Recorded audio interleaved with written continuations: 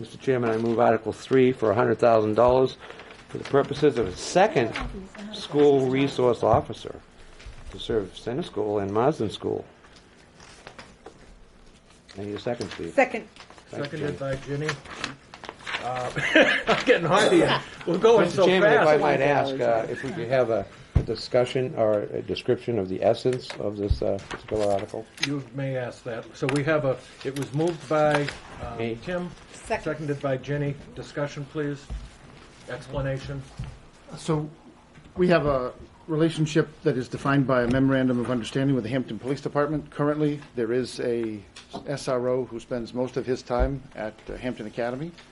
He coordinates his work with the principal's office there, the social worker for the district, as well as the guidance department and the central office. And the Hampton Police Department bills SAU90, the Hampton School District, on a quarterly basis or biannual basis for those services. The board has been concerned with security. We have recently made application to the state to secure hopefully $665,000 of state dollars from the Public School Infrastructure Fund to leverage in making safety and security upgrades in the three buildings, Marston Center and Hampton Academy. In tandem with that, the board has had discussion about security over the last couple of years, and they would like to add a second school resource officer who will split his or her time between Center School and Marston School so that we have a presence in those elementary schools as well as the middle school. The conversation that they had at their last school board meeting with the Hampton Police Department, the chief and the deputy chief, suggested that the costs, which have been itemized by the department, the costs to secure an additional officer are just under $100,000. They're estimated at $99,895.74 by their calculations today. That officer would be a Hampton Police Department employee contracted to the school district, as is the first to work with us at those two schools, and they would bill us accordingly, and the supervision and employment would be within the definition of that MOU that already exists. Thank you very much. I want to mention that in Sunday's Seacoast Sunday, there was an article about the anniversary of Sandy Hook, and Max Sullivan wrote it, did a good job, and interviewed several school systems within this area, and security is number one for those children. Okay. Any other? I might add to that this is a priority of the school board. It has been for several years. We have received several grants from Homeland Security regarding surveillance and other tools for us to use in the district, as well as having a complete review of all three schools in depth, giving us strategies around security. And so this, having that school resource officer in those two locations only add to the security for all of our kids. Thank you very much. Anybody else have any? Go ahead, David. What do you do about the high school? Do you have one there? That's a different SAU, David. We don't have any. They have one. They do have one. They have a second SRO who's. I believe that the relationship between the Hampton Police Department and the Winnicott School District is by MOU as well, and I believe they bill them for those services similarly. Thank you. Yeah. Thank you, David. Anybody else? Seeing none. Yes, I do. Tim? How many years ago was it that we did our first SRO, school resource officer? Many. 96, 97? At least. It's been a Yeah. while. 96 or 97 when we first instigated it. Has it been that long ago? Yeah. Yep. Well, we went from deer officers, then we went into SRO, so kind of switched over. Deer officer? Yeah, we had deer officer. What the hell is deer officer? Dare. Oh, dare. Dare. Deer. And then from deer, we went into,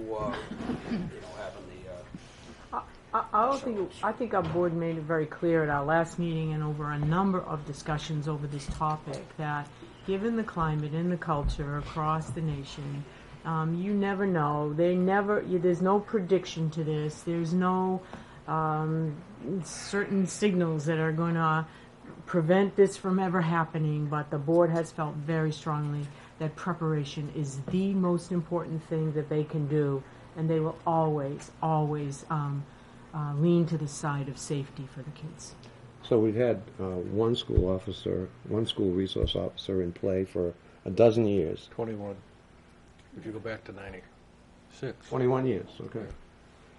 And now we're moving to a second one. We only have 3 school buildings. So I can see the next step is we're going to have one for every building.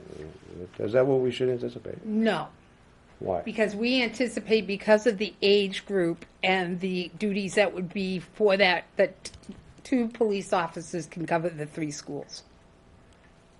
2 SROs can cover the 3 So schools. the younger kids, because they're younger, are by definition safer? No, they're not safer, but there's probably less issues in a not security time. So for the police, the SRO officer does a lot of things besides safety measures at the academy. Am I correct? Yeah, so one of the roles that our SROs have is actually working with the kids. They actually talk about all kinds of safety issues. In the fall, they're talking about bike safety, stranger awareness. They develop relationships. One of the key points, both Deputy Chief Hobbs and Chief Sawyer indicated to the board, was it was so critical that you develop those relationships. Those youngsters now have really strong relationships with our SRO right now, Matt Robinson. And because of that, it really does change a lot of the behaviors as the kids get older, because they do have that relationship. And I think one of the pieces to this is developing that. I think what Ginny's point is that it's there are less issues for them to interact in terms of stranger awareness is one that you do a lot of work with little kids. But bike safety, they don't take their bikes to school yet, but they do at Marston, so they do a whole program on that.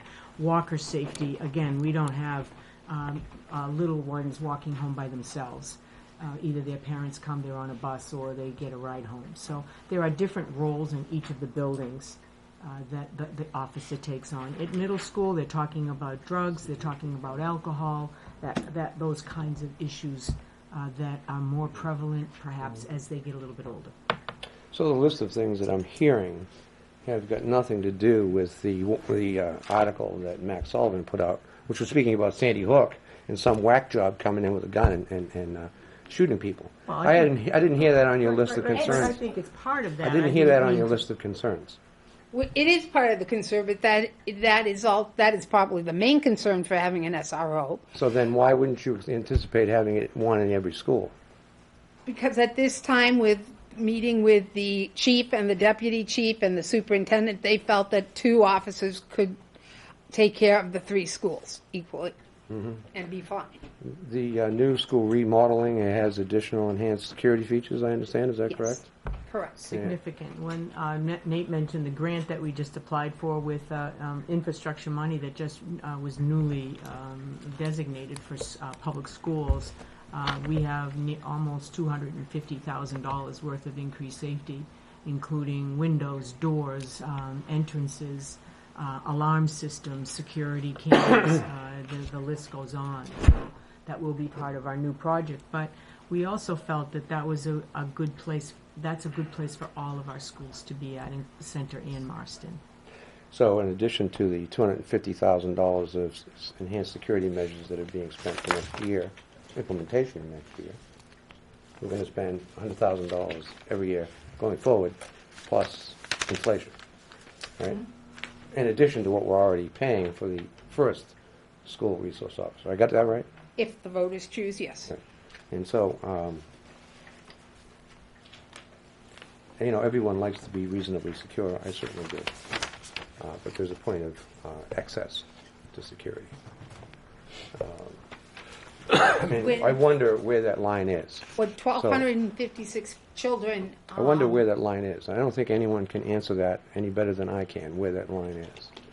I mean, I could argue that you should have one in every classroom, if you really want safety. But, I mean, let's not get absurd, right? So where is that line of a happy medium? I don't know where it is. I don't think anyone does. But I think maybe we might be moving a little bit fast. I'm done with my questions, but I have a statement I'd like to make. Make it. I'm marginally not inclined to support this because of all the other money we're spending right now, and I think we're going just too fast on this. But moreover, I want to point out that it matters not how I vote tonight. In fact, it matters not how I vote on any of SAU90's warrant articles, because SAU90's governing body is represses the voice of minority. So when anyone votes in the minority, your vote won't be on the tally on the ballot, because you don't do tally votes, do you? Which is a repression of the minority voice. And I object to that. And I wanted to state it. So I've done so. Thank you, Mr. Chairman. You're welcome. Maureen, you had a...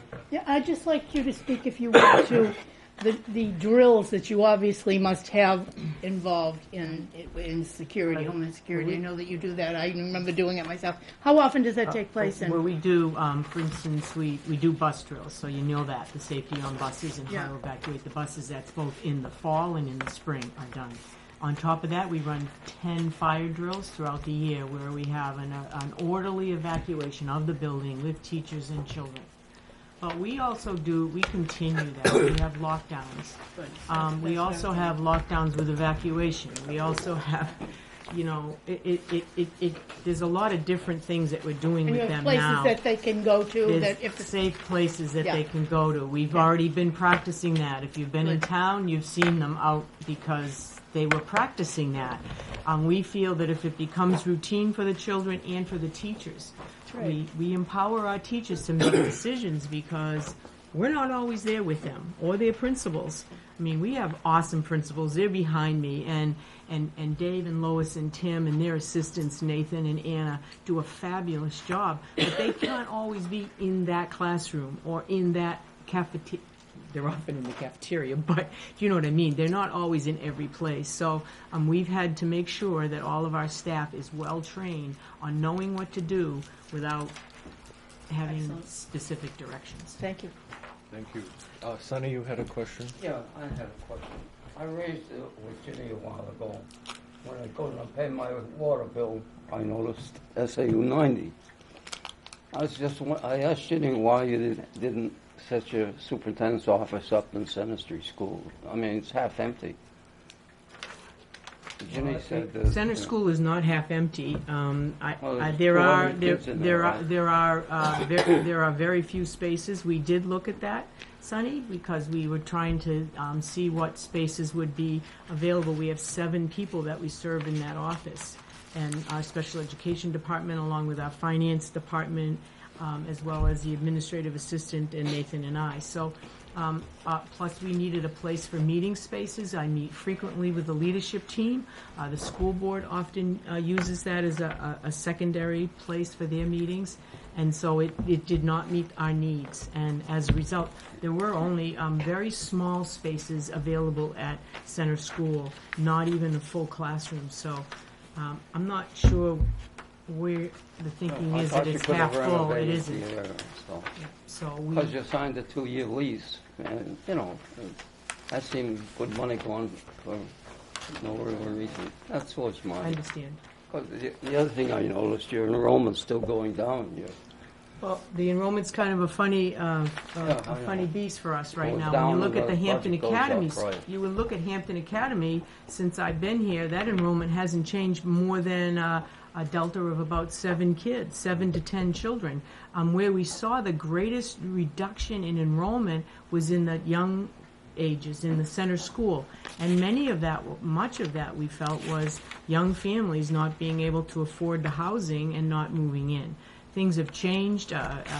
In the recent enrollment reports, you'll notice that the enrollment at center school has picked up, and so we're seeing more and more of our students coming back. And I talked to other area schools, Northampton, folks in the area. They experienced the same thing we did at kindergarten, but now they're seeing an increase back in the enrollment. The state of New Hampshire just saw an increase in births, 1.7, not a huge number, but it was an increase, not a decrease that we've seen over the last few years during the economic downturn. So I feel like we're steady, we're growing, but slowly.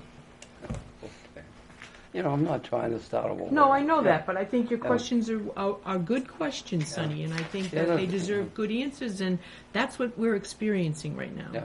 The other thing I noticed that when I went through, you know, you buried me on the numbers here, was that the teachers' contributions towards the retirement fund much less than the police and the fire. You know, the retirement fund has got serious financial issues. You know, We don't, just so you know, we don't set the rates. Those are set by state law. And so I appreciate that there is a difference because the programs are different. And I want to go back and just tell you, we did actually write on the lease, we wrote a 14-month lease so that we could be out at the end of the first summer with an option to extend. So we're not looking to stay outside of our schools any longer than we have to, thankfully. all right, you know, there's no real problem. Okay, all set, It's Sonny? up to the voters. So. Right, all set. Sonny? Okay, David? I'd like to ask a little bit more about the school resource officer from my perspective. I'm glad there's one in the high school, belongs there. I'm glad there's going to be one in the junior high, belongs there. I'm also 100% that the one belongs at center school. Those kids, that you can be trained all you want, which they are, which sounds like it's in-depth compared to when I was in school. We didn't have anything except get under the desk. And maybe an occasional five. I had nothing to do with be back in the building. They just didn't want to see me. Anyway, but seriously, and Handy Sook, whatever, Sandy, Sandy Hook. excuse me. That's all right. Take your time. That person walked into that building with a gun.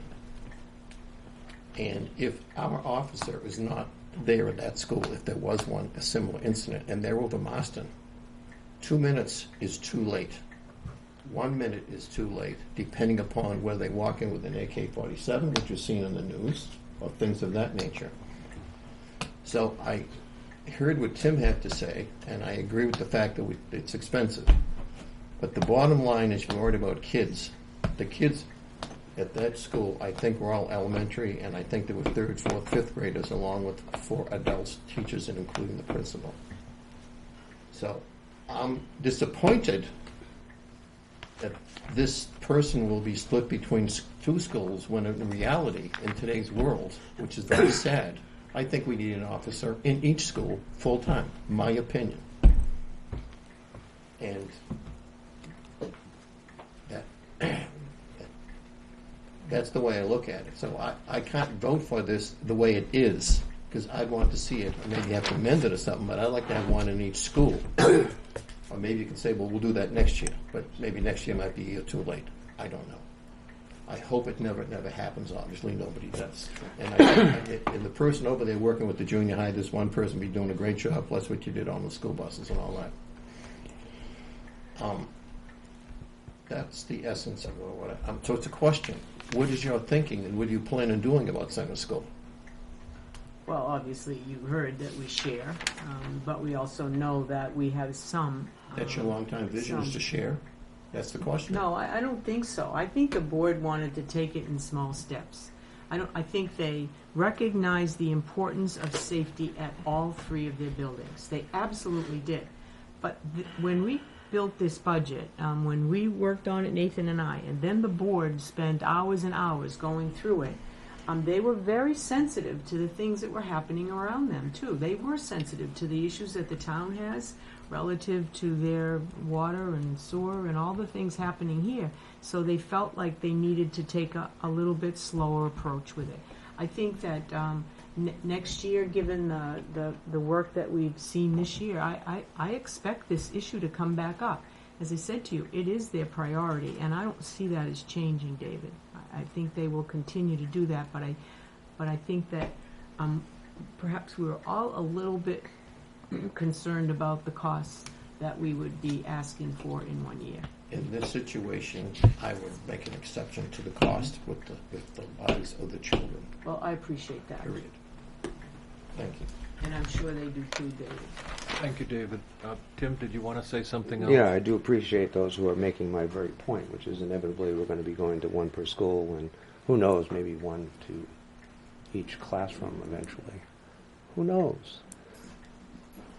But I would point out, since more references are made to Sandy Hook, that Sandy Hook has done its reaction, and what they've done is they've encouraged and achieved a certain number of teachers. They will not specify the number, know who the teachers are, that have received firearm trainings and have firearms in their classroom. to defend against the nutcake that comes in trying to shoot kids, which may be a more effective strategy than having a uniform sitting there who is easily identified by some nutcake who chooses to come in and start shooting people. So that's all I have to say. That's not a question. Thank you very much, Mr. I'm Chairman. making it state. Can I answer that? Hold on. Thank you, Tim. Ginny? Yes, the school board did in fact discuss that very instance. We discussed it at the superintendent level. We also discussed it with the police chief and the deputy chief. We feel that the teacher's first priority and only priority in an emergency situation is the children. And if they have to decide between the children and a gun, we don't want to put any teacher in that position. So we decided against arming our teachers at this point. That it was a school board discussion that was taken long and hard, and we did look at that option. Thank you, Ginny. And I know that there are other things that you do for security that we're not going to discuss publicly, okay? So, that being said... Yes, I would point out, Mr. Chairman, it is sad that any nutcapes that might be watching is now aware that none of our teachers are armed. Okay, any other comments? Any other comments? Seeing none, those in favor of this article, please raise your hand. We have Ginny, Sunny, Danielle, Maureen, Regina, Steve LaBranch. Those opposed? We have David and those abstaining.